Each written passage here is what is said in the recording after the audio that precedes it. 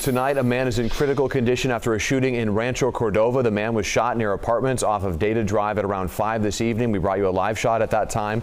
We saw the entire roadway blocked off, with the sheriff's office placing several evidence markers on the sidewalk as they were investigating. Deputies were also looking inside of a vehicle. We spoke to one man who says his girlfriend lives in the apartments nearby, and there's been a lot of recent crime in the area.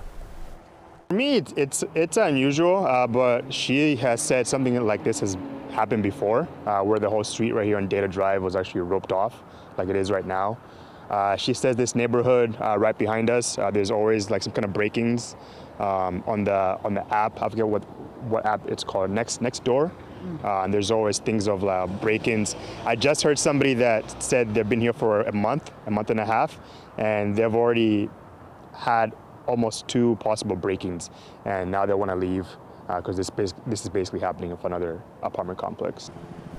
And the sheriff's office has not identified any possible suspects in this recent shooting.